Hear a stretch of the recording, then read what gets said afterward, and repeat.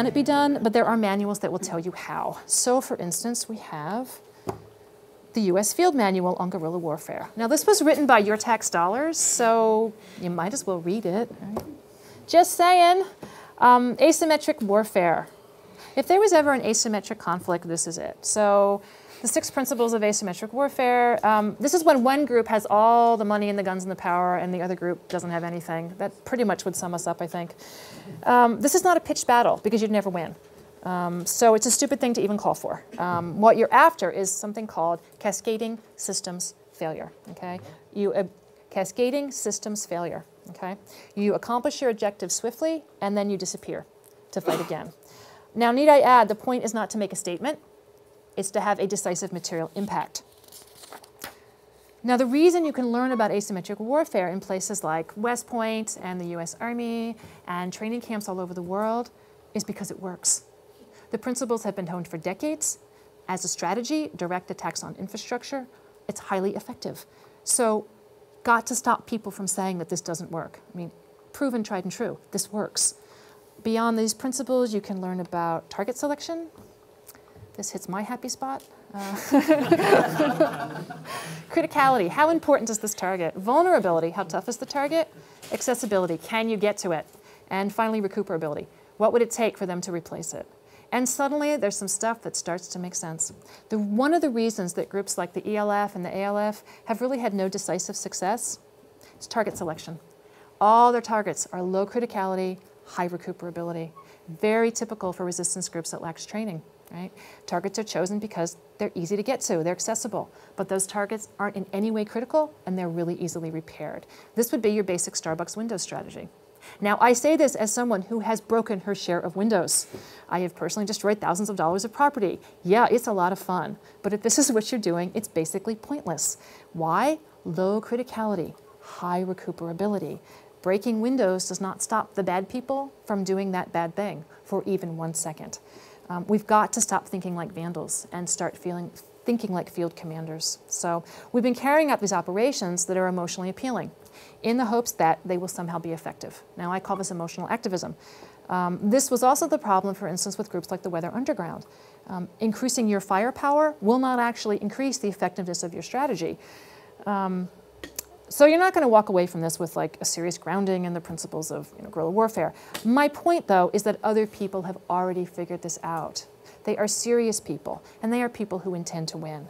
They have a goal, they have a grand strategy, and after examining the actual resources at hand, they move on to tactics. So I would say we have a 2-part goal: disrupt and dismantle industrial civilization, to remove the ability of the rich to steal from the poor, and the powerful to destroy the planet. I think we can get behind that. Part 2, defend and rebuild just, sustainable, autonomous human communities and assist in the recovery of the land base. Now, these 2 goals are interdependent. The movements involved are going to have to work in tandem for either to be successful. One or the other is not going to do it. And that's why I really want the permaculture wing to get on board. We need them to do part 2. That's their job. It's going to take lots and lots of people to do part 2. And mostly above ground, and mostly involved in fairly large organizations, and mostly nonviolent. Most of this could be done using nonviolence again. Part 1 could be achieved using nonviolent tactics. We don't have the numbers, and I think most of us in this room probably know that. So it's going to take that underground network that's both well-trained and dead serious. Now, in case you can't find a way to hope, I think there is some hope. The above ground could take some inspiration from the French labor strike that happened last October. Now, this was, in defense of workers' rights. They used trucks, burning tires, and human chains to blockade the fuel depots, and they closed all 12 of France's oil refineries. The major oil terminal was offline for 3 weeks, which stranded 30 oil tankers in the Mediterranean because they couldn't offload the oil. When the government tried to open the emergency reserves, they escalated, and the protesters went on to blockade 20 more terminals. This is what you do. In a few weeks, the entire economy of the country was slowing to a halt for lack of fuel. Now, that's thinking systematically, and they were headed toward that cascading systems failure because they hit the nodes that were important. The energy infrastructure is absolutely crucial. This is what you learn to do when you are at military training camp, and there's no reason we can't apply these principles. Now, so the French did what every military and every insurgency does. Whether you agree with them or not, left or right, they all use the same tactics because they work. They were well on their way to completely shutting down the economy, and they did it using nonviolence. So this could be done if we had the bodies. The question is, do we? For the underground, I would say that your best inspiration is MEND.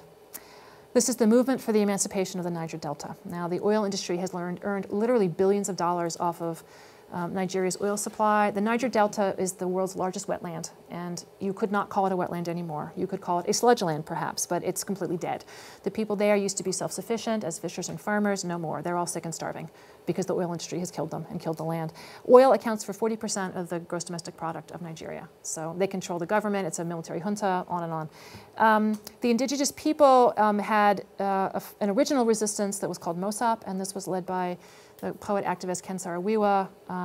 This was a nonviolent campaign to drive out Royal Dutch Shell and the military regime. In 1995, Saro-Wiwa and 8 of his friends, the leaders of this movement, were all hanged by a military tribunal. It was just completely corrupt. Huge outcry around the world, human rights organizations. Nobody could save them. They were all killed. So MEND is the second generation, and they do not use nonviolent tactics. They use a lot of property destruction. They do direct attacks on, and they do kidnapping too. I shouldn't, sugarcoat this. They do kidnapping. But they do attacks on pipelines, on bridges, on terminals, on storage facilities, pipelines, all of it, support vessels. They have reduced Nigeria's oil output by a dramatic 1/3.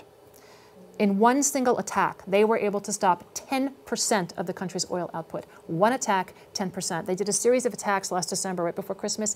80% of the oil went down in 1 week. Right, this could be done. And so this main tactic is the use of speedboats in surprise attacks against simultaneous targets at the same time, right, toward that goal of disrupting the entire system. So cascading systems failure. You figure out the nodes, you attack them. And these people are quite serious. The French did it non-violently because they had the numbers. MEND uses these other tactics because they don't. What we know about MEND is they have university educations. They've studied other militant movements very clearly. Their training in combat is so good that they have gone up against Nigeria's elite fighting units as well as the private militaries of the oil industry. Pause. Did you know that the oil industry has they have their own private militaries? Yeah.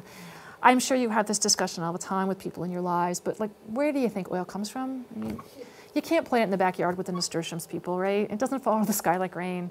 It's got to be ripped out of the land, which means people have to be ripped off the land, which means those people have to be ripped in half, and that would be called a private military. So MEND has come up against these folks, and they've won in these skirmishes. They also have, quote, broad sympathy among the Niger Delta community. So that sympathy helps them a lot because it means people take them in, they don't turn them over to the authorities. This is a true resistance movement. It's not a bunch of armed thugs, and they number just a few hundred. So understand this.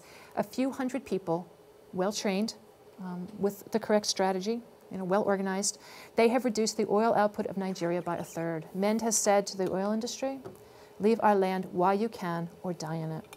Now, I can guarantee that everyone in this room, as an individual, has more resources at our disposals than all of MEND had put together when they started.